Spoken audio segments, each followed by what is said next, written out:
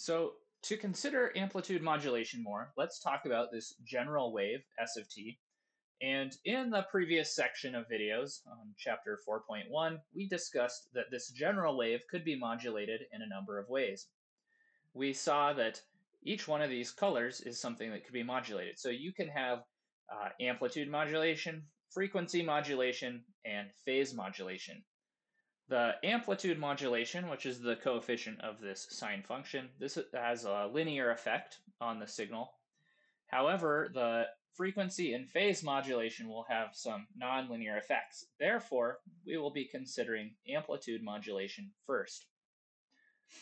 Now, when we consider this amplitude modulation, we will say that the phase will be some type of constant, and additionally, the cosine wave, which we will use to modulate, so this purple and red part, we will also say that they are constants.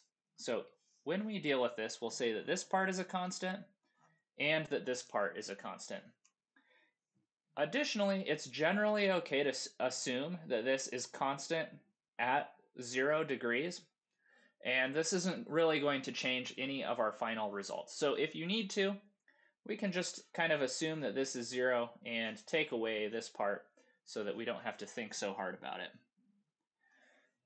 Now, when we apply amplitude modulation, this means that the amplitude here of this cosine wave is going to be directly proportional to some message m of t. So this is our baseband message that we want to send, and we're going to make the coefficient a, the amplitude of this cosine wave, directly proportional to our message.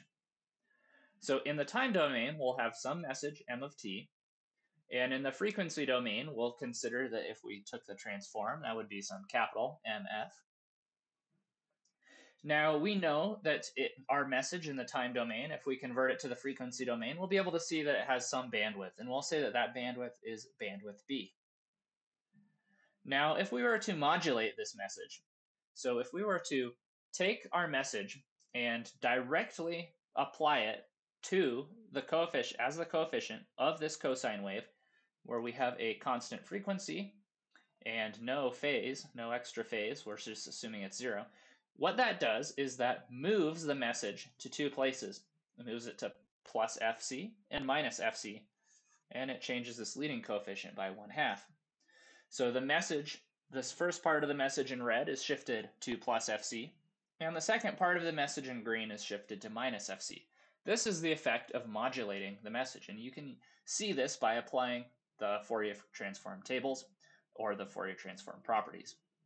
If we were to visualize this, what this means is that our original message, which had a bandwidth B, is now transported to minus FC and plus FC, and each one of these is also going to have a bandwidth of 2B, and also we've gone from a height of A to now being 1/2 of whatever the amplitude of the message was. This also means that you could write these two frequencies as minus FC plus B, minus FC minus B, and so on. And so this is a visualization of what happens when you modulate the message, comparing it in the original message in the frequency domain to the modulated message in the frequency domain. Now we can see that separating our message, if we consider plus and minus FC, we can see that that would be separated into parts that are above and below that upper FC and the lower FC. So we'll consider these parts, which are kind of on the outside, we'll call them the upper sideband. So the parts that are outside plus or minus FC are the upper sideband.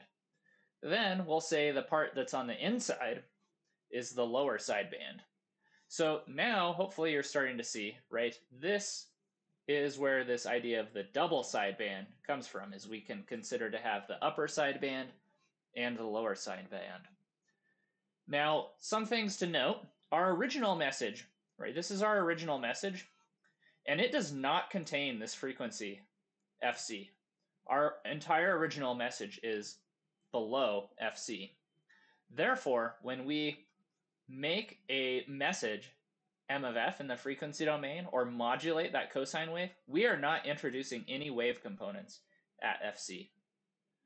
So because of that, we'll say that this is double sideband, meaning we have the upper sideband and the lower sideband. And also, we aren't introducing this f of c, so the carrier is suppressed. Now, this is a bit of a mouthful, but we'll call this double sideband suppressed carrier modulation, and you'll see it abbreviated as DSB-SC.